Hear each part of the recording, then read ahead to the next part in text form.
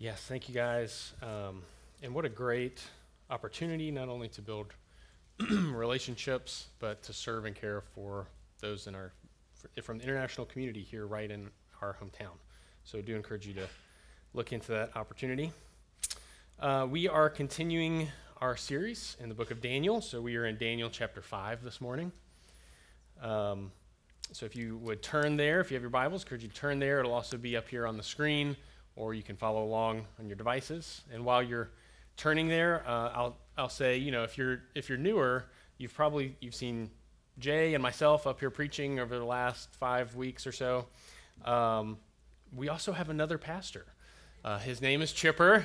He's our lead pastor, actually. And you may have noticed that in the bulletin and been like, where is this Chipper guy?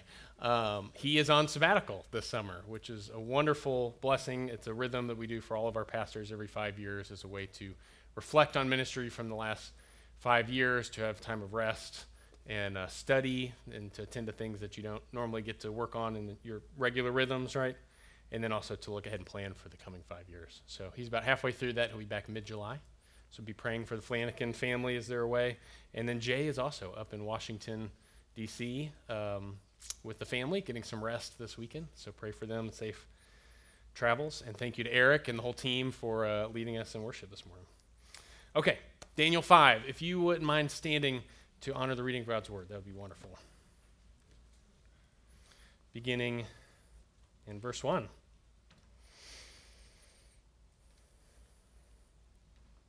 King Belshazzar made a great feast for 1,000 of his lords, and drank wine in front of the 1,000. Belshazzar, when he tasted the wine, commanded that the vessels of gold and of silver that Nebuchadnezzar his father had taken out of the temple in Jerusalem be brought, that the king and his lords, his wives, and his concubines might drink from them. Then they brought in the golden vessels that had been taken out of the temple, the house of God in Jerusalem.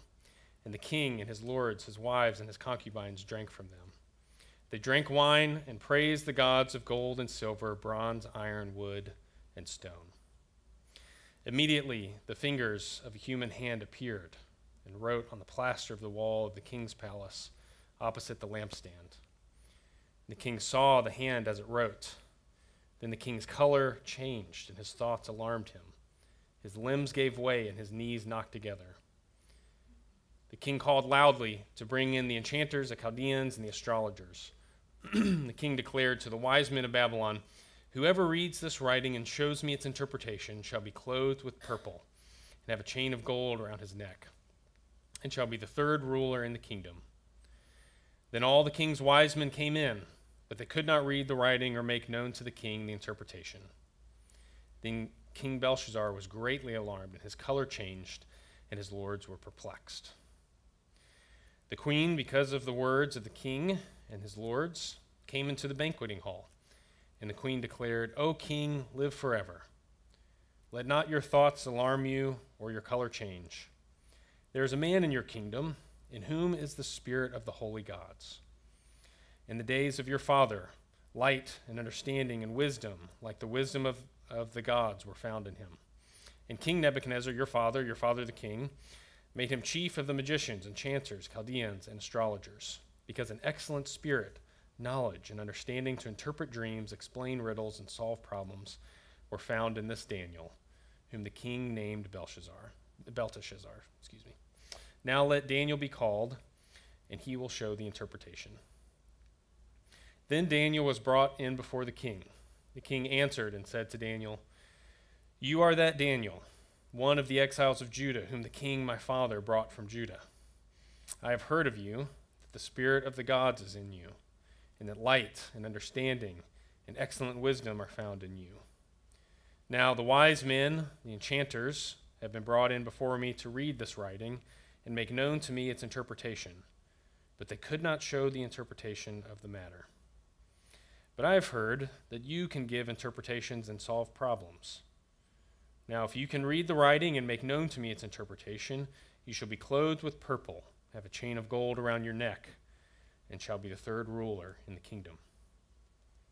And Daniel answered, said before the king, "Let your gifts be for yourself, and give your rewards to another. Nevertheless, I will read the writing to the king and make known to him the interpretation. O king, the Most High God gave Nebuchadnezzar your father kingship and greatness and glory and majesty. And because of the greatness that he gave him, all peoples, nations, and languages trembled and feared before him. Whom he would, he killed, and whom he would, he kept alive. Whom he would, he raised up, and whom he would, he humbled. But when his heart was lifted up and his spirit was hardened, so that he dealt proudly, he was brought down from his kingly throne, and his glory was taken from him. He was driven from among the children of mankind, and his mind was made like that of a beast, and his dwelling was with the wild donkeys. He was fed grass like an ox, and his body was wet with the dew of heaven, until he knew that the Most High God rules the kingdom of mankind and sets over it whom he will. And you, his son, Belshazzar, have not humbled your heart, though you knew all this, but you have lifted up yourself against the Lord of heaven. And the vessels of his house have been brought in before you, and you and your lords, your wives, and your concubines have drunk wine from them. And you have praised the gods of silver and gold, of bronze, iron, wood, and stone, which do not see or hear or know, but the God in whose hand is your breath, and whose are all your ways, you have not honored. Then from his presence the hand was sent, and this writing was inscribed. And this is the writing that was inscribed: Mene, Mene, Tekel, and Parsin. And this is the interpretation of the matter. Mene, God has numbered the days of your kingdom and brought it to an end. Tekel, you have been weighed in the balances and found wanting. Perez, your kingdom is divided and given to the Medes and Persians. Then Belshazzar gave the command, and Daniel was clothed with purple, a chain of gold was put around his neck. A proclamation was made about him that he should be the third ruler in the kingdom. And that very night, Belshazzar the Chaldean king was killed, and Darius the Mede received his kingdom, being about 62 years old. This is the word of the Lord. Let's pray together.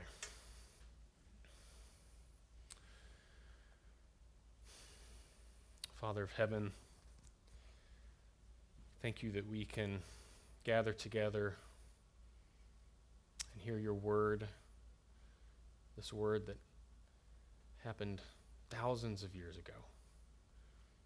Lord, that we get to sit here now and hear of your work and take it to heart. So I pray, Lord, that as we work through another challenging passage this morning, God, that you would meet us, that you would be here in our midst, that you would bring conviction where that is needed, and Lord, that you would bring peace and joy all the more. We pray that your Holy Spirit would open our eyes to see and our hearts to trust you, and that Christ would be lifted up in this time. We pray in his name. Amen. You can be seated.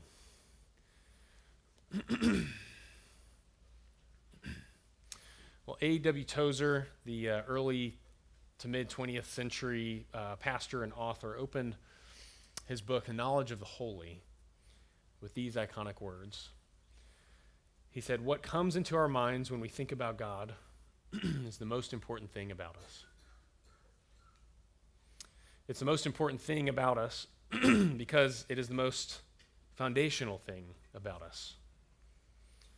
What we think about God will direct how we live, what we value, what we prioritize, what we trust, how we treat others. But also what we think about God will determine how we relate to him. If we see God as harsh or uncaring, we may struggle to trust him. If we see God as distant or unconcerned, we may find it difficult to know him or to sense his presence. But if those false notions of God are stripped away, and instead we get a picture of who God truly is, then we experience what our souls are made for, an encounter with our Creator. And along with that, we experience the life that is truly life. So in this series, in the book of Daniel, we are exploring how seeing God more clearly for who he is, for what he is like, for what he does and how he acts, cultivates in us a resilient faith that equips us to live in a challenging and confusing world. And so far in this series, we've reflected on various attributes of God, his faithfulness, his wisdom, his greatness, his worthiness, and last week we looked at his sovereignty. And this week, in Daniel 5, we see another attribute of God, and that is the holiness of God. We see that God is holy. And as we reflect on that in this passage, I want to look at that in two parts. To reflect on what it means that God is holy, but then also how we are to live as his holy people. What it means for us to live as the people of a holy God. So first, a holy God.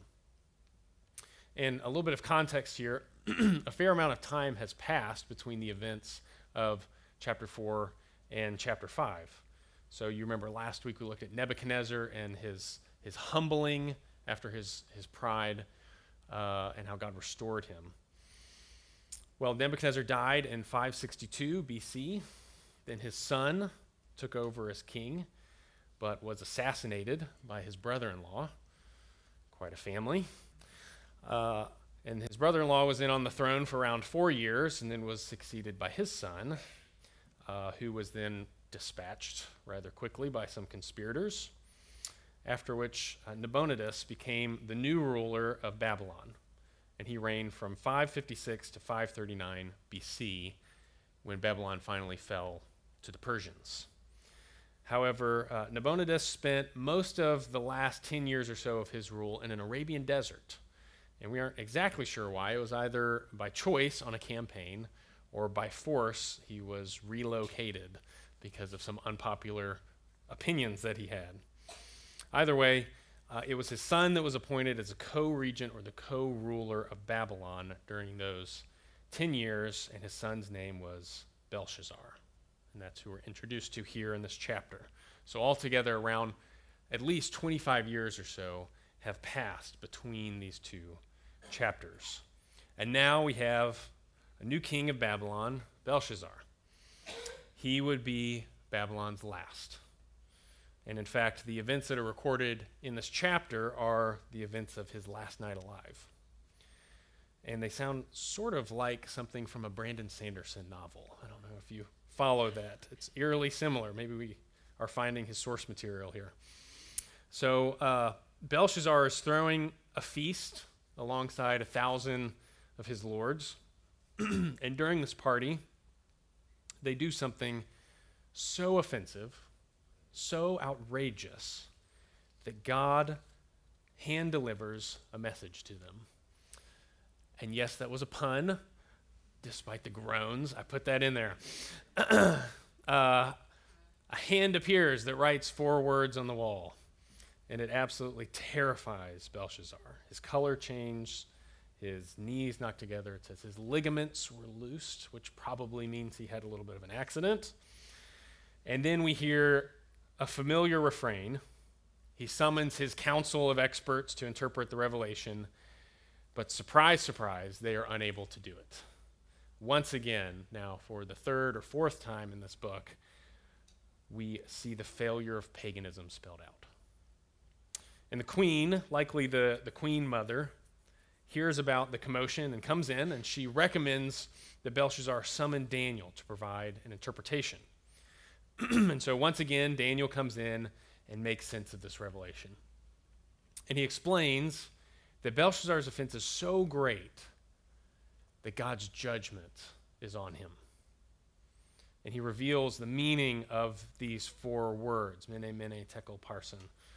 That is, it could be taken to be decreasing weights, but taken in another way, they mean numbered, weighed, divided. And Daniel explains what that means. Belshazzar's days are numbered.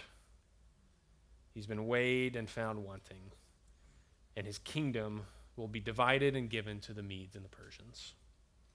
And that's precisely what happens. We don't know exactly what transpired in the fall of Babylon. The Persian and the Greek historians have some differing kind of details about that, so we don't know precisely. But according to Daniel, that night, Belshazzar was killed, and the Babylonian dynasty came to an end. So the central question remains, what did Belshazzar do to deserve this punishment? What was his offense? And we see the first part of it in this feast. We see that he was willing to profane God's name. While he's partying with the leaders of the kingdom, Belshazzar calls for the vessels of gold and silver that Nebuchadnezzar, his father, had taken out of the temple in Jerusalem to be brought, and the kings and lords, his wives and his concubines, might drink from them. If you recall, these were the vessels that were mentioned all the way back in chapter 1, I think verse 2, around there, where Nebuchadnezzar carried Daniel and his friends off to Babylon, and along with them, he brought these vessels from the temple, the house of God, the dwelling place of God. These were the chalices and the plates and the other instruments that were used in presenting offerings of worship to the Lord. They were sacred. They were holy. And now Belshazzar is taking those vessels, knowing full well what their intended use is, and knowing that they were designed to be used to worship God, and instead he's using them to get drunk and to worship false gods, to worship the gods of gold and silver, of bronze and iron and wood and stone. This was an overt act of sacrilege. But the second offense is explained by Daniel later on in the chapter, where we discover that Belshazzar has hardened his heart against God. While Daniel's explaining this riddle, he recounts the story of Nebuchadnezzar, the story that we looked at last week.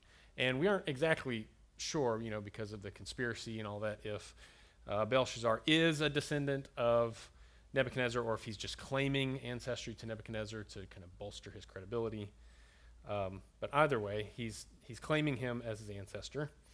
And so Daniel recounts the story of Nebuchadnezzar, who had been all-powerful, right? He ruled with authority. That was granted to him by God, but then it went to his head. He became puffed up with pride, and God tore him down. He humbled him. And eventually Nebuchadnezzar turned in repentance and faith and looked to God and was restored. And now Daniel points out Belshazzar's offense. He says, "You have not humbled your heart, though you knew all of this, but you have lifted up yourself against the Lord of heaven." Belshazzar has repeated the same offense, even though he knew Nebuchadnezzar's failure, even though he knew the error of Nebuchadnezzar's ways. He was willing to claim Nebuchadnezzar as an ancestor for political expediency, but he was unwilling to follow in Nebuchadnezzar's humility. And in fact, he doubled down on his pride and his idolatry. And Daniel says, "You praised these false gods, but the God in whose hand is your breath, and whose are all your ways, you have not honored." And so here we see plainly his offense. Belshazzar has chosen a path in life marked by rejection and mockery of God. And his ultimate and final act in this regard was to take what he knew to be holy, what he knew to be sacred, and to defile it, to spit in God's face as the walls were closing in. He desecrated the holy things of God because he derided the holiness of God. So here again in this chapter, we see the significance of an attribute of God in light of the abysmal failure of a man. And that attribute is the holiness of God. We see that God is holy. There is none like him. He is absolutely unique. He is unlike anything else in the universe. He stands outside of and over his creation as wholly other.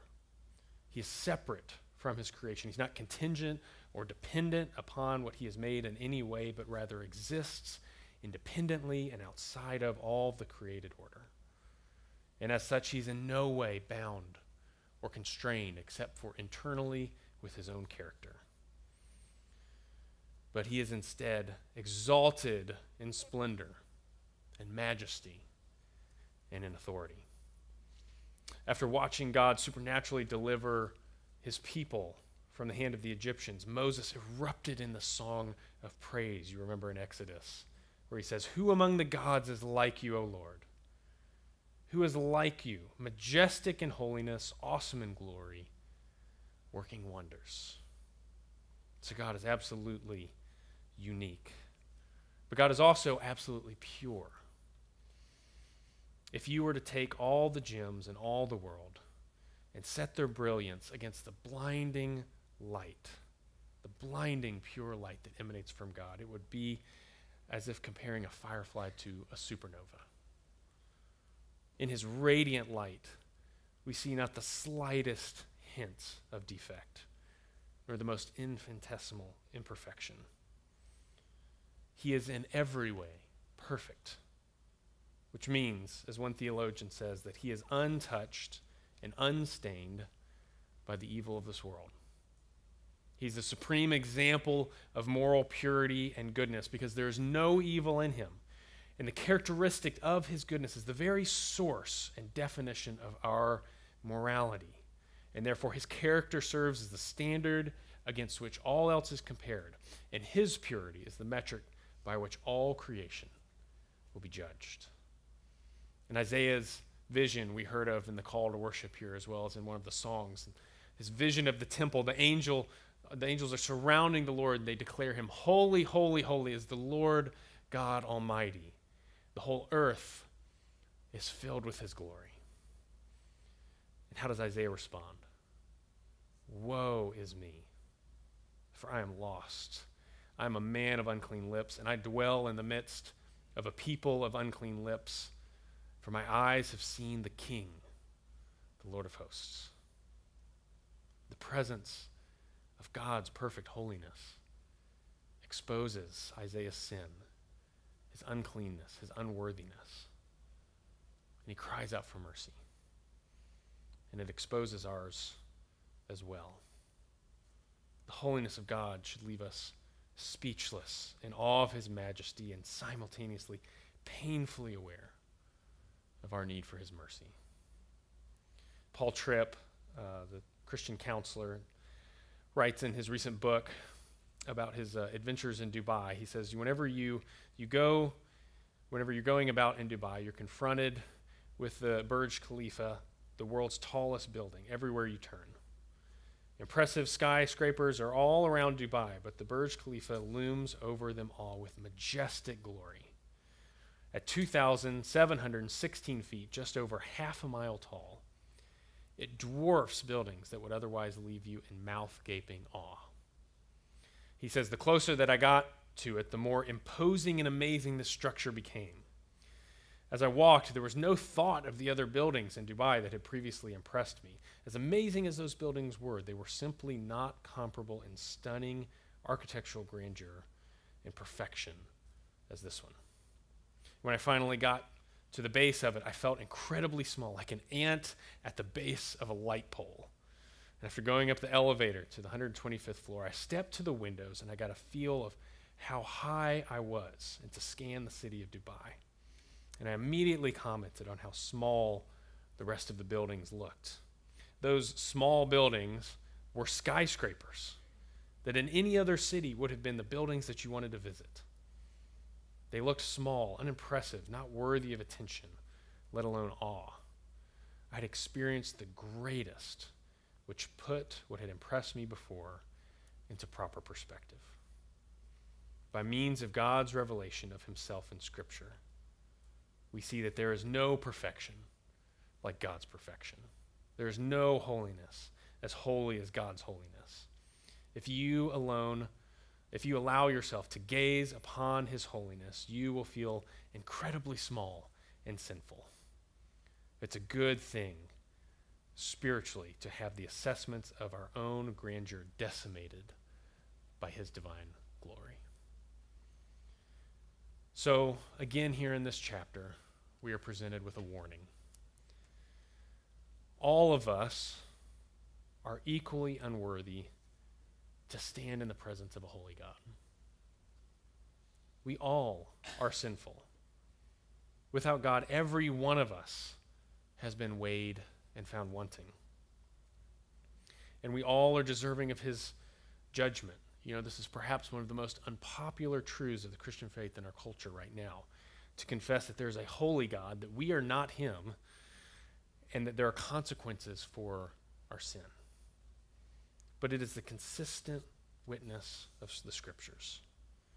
And to reject that truth, either by ignoring the conviction of the holy God or minimizing the significance of a holy God or outright denying the truth of a holy God, is to court disaster in just the same way as Belshazzar.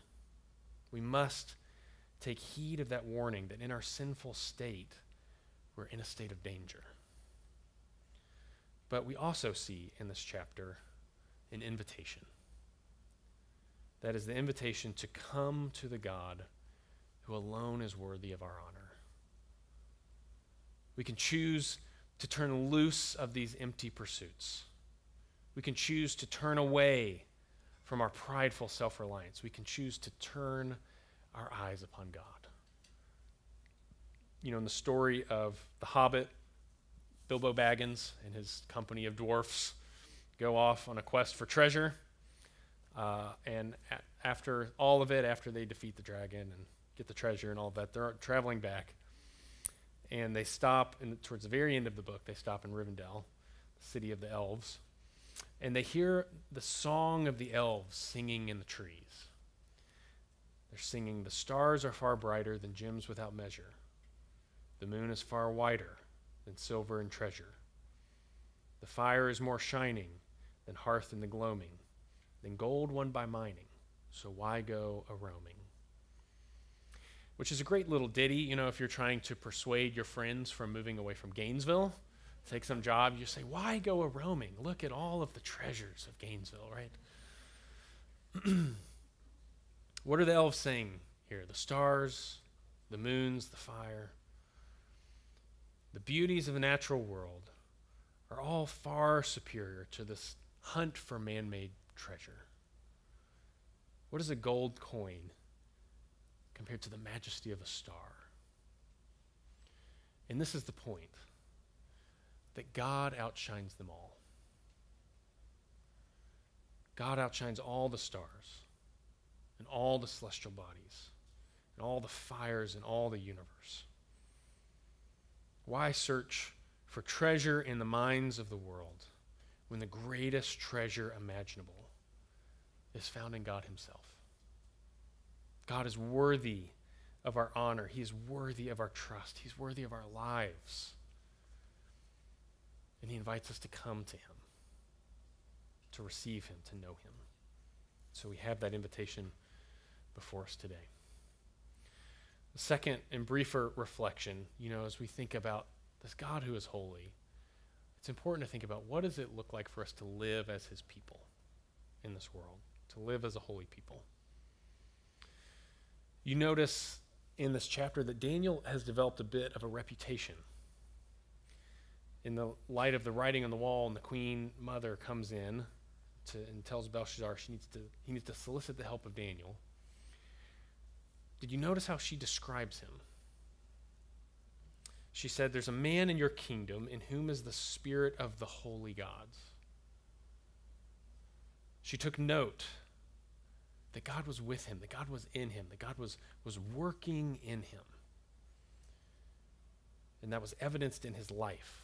She had observed light and understanding and wisdom, the spirit of knowledge and understanding and ability that was unlike anyone else.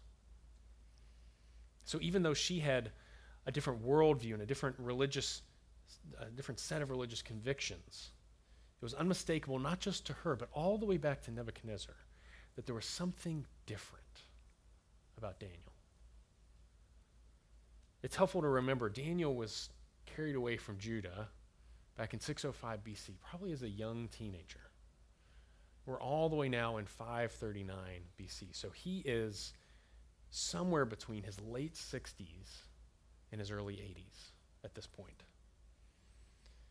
And as we have seen through the accounts in the story, and we're going to see in future accounts in the rest of this book, he has lived month after month, year after year, steadily walking with God.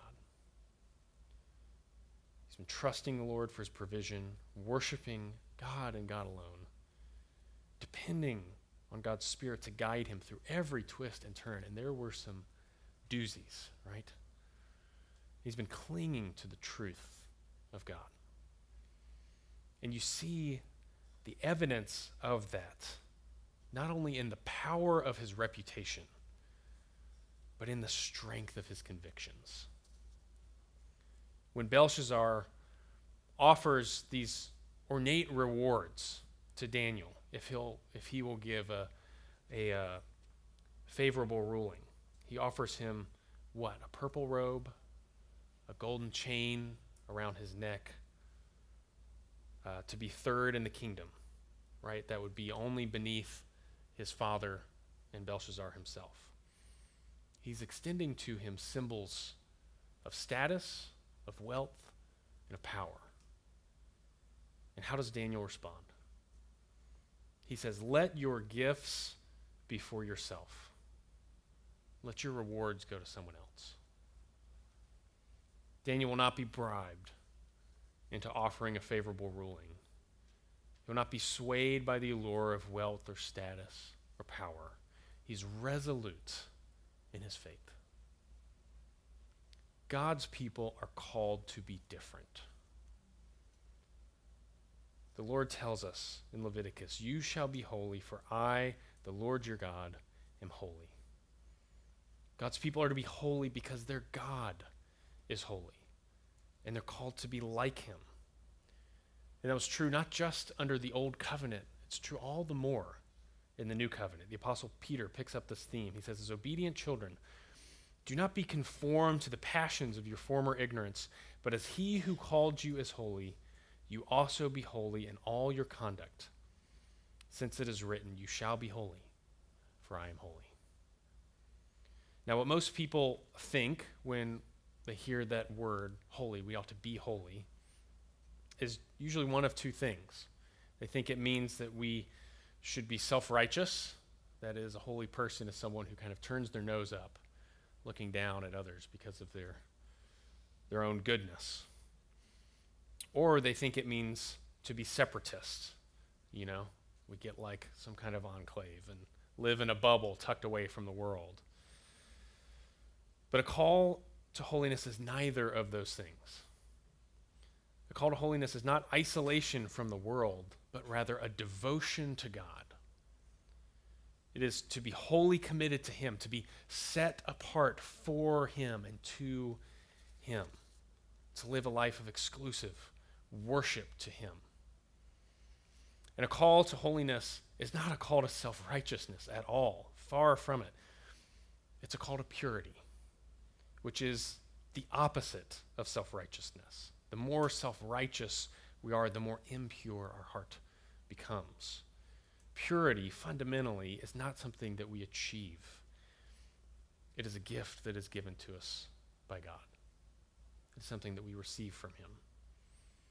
We come to him with the rags of our sin, and we're robed in his righteousness. That is what Jesus gave his life for. That's what he shed his perfect, pure blood for. That we would be cleansed, forgiven, made new, and reconciled to God. And now the call to holiness is to walk in that, to live in that newness of life. So the question to put to ourselves today is, if those outside our faith were to look at our lives, would they take note that we are different?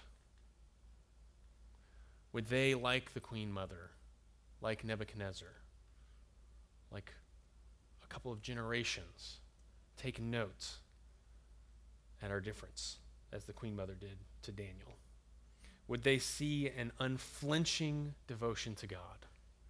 Would they see that God is your greatest treasure, that he is your deepest delight, that he is the one around whom your world revolves? in the one in whom you trust? Would they see a deep, heart-level purity that's marked by equal parts conviction of moral truth and a humble dependence on the Spirit of God to walk in it? Would they see someone who's kind because God has been kind to them? Would they see someone who's gracious because God has been gracious to them, or compassionate, or merciful? Would they see someone rooted and anchored in truth, not blown about by the cultural winds of the day, but planted firmly in the truth of God's character and his word? Would they see someone that is loyal and faithful, merciful and forgiving, courageous and joyous? Do they see the Spirit of the Holy God in you? That is what it looks like to be holy in our day. That is what it means. And that is what the world is dying to see. They are dying to see a church that looks like that. If we are to live with a resilient faith in this world, we have to be willing to be different. You know, I'm struck by all of the suspenseful moments that Daniel had in his life. Within the same culture, within the same lifetime, sometimes Daniel's holiness caused him to be elevated to a place of prominence and granted influence and status. And at other times it got him thrown into a den of lions. And a whole lot of times it had him stick out his neck saying something that was really unpopular with the people in power. And every single time, Daniel had no idea how that was going to turn out. He didn't know the outcome, but he was willing to remain loyal, to be holy, to be set apart in devotion to his God, to walk in purity in his life, even if it cost him his life. Now, if we are only willing to be different when we know what the outcome will be, when we know that it's safe, when we know that it's acceptable within our society, and that's the limit to which we will be different, then I suggest to you we're not being motivated by the holiness of God. We're being motivated by our own comfort. If we are to truly endure as a witness to the truth and the goodness of God in our world, we must be willing to stand out, to be different, even to be cut down, because we are standing up for the holiness of God. But if we are willing, God wishes to fill you so much with his presence that the symbols of value offered by this world will have no allure. And you, along with Daniel, can say to the world, keep your rewards for yourself. I have the reward of a true king who offers the greatest gift imaginable, himself.